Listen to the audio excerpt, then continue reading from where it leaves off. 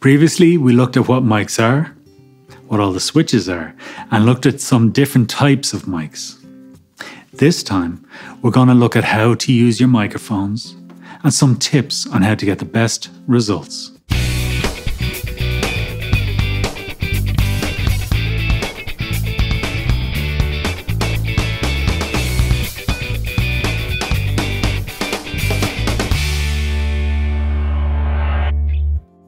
So you've begged, borrowed, or bought your first microphone. Firstly, we'll need to get it plugged in and make sure it's working.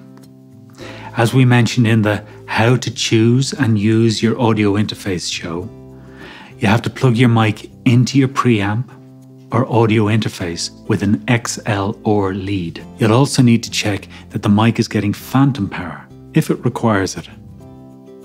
Your amp or interface should now be seeing the signal from your mic.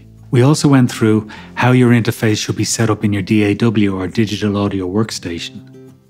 We're currently using Audacity, a free audio software package to learn the basics of audio software before we advance into the more professional packages. We'll be going over the main aspects of Audacity in a later show.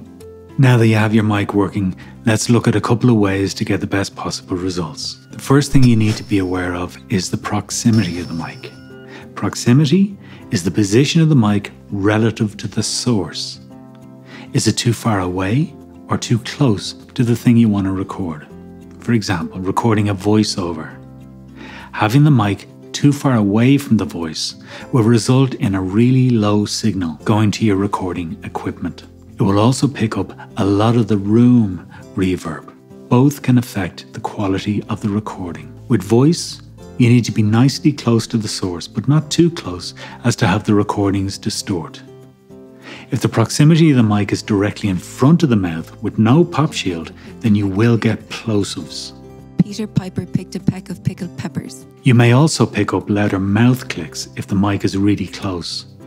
As with everything we're talking about in this show, it's worth experimenting with the proximity of your mics for your specific recording needs. I'm going to let you into a little secret. If your artist has a very clicky mouth, then get them to chew on a green apple. The acids in the green apple cut down on the sugars in the saliva and reduce the clicks hugely. Proximity of the mic can also be used for creative purposes.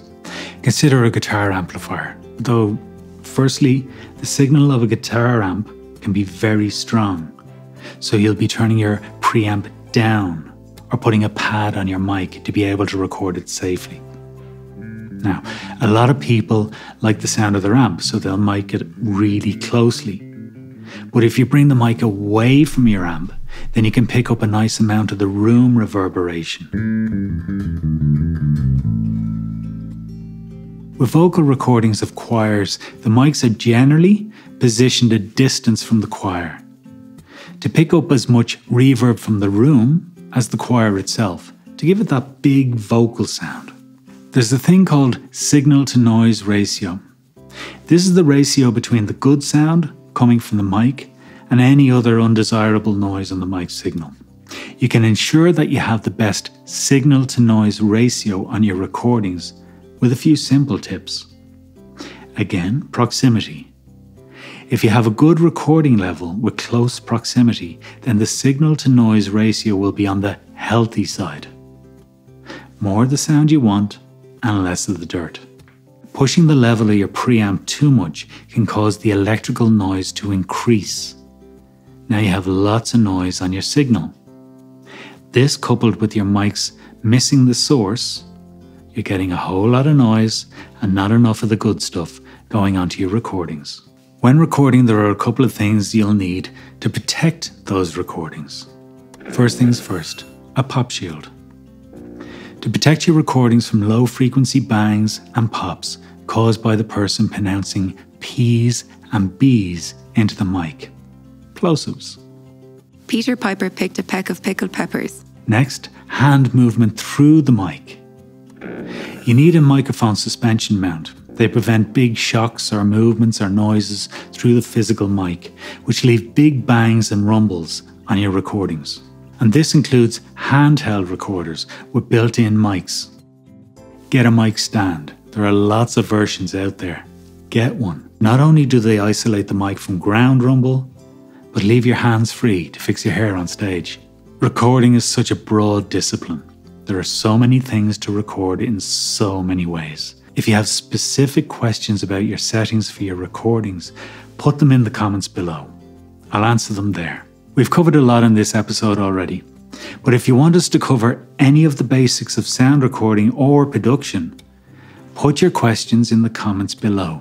I'm Keith Alexander and you've been watching Adorama TV. Don't forget to subscribe to Adorama TV by hitting the bell. Tell us what you think. You can like, you can comment, or you can share this video. And please come by the Adorama Learning Centre for more great information and advice.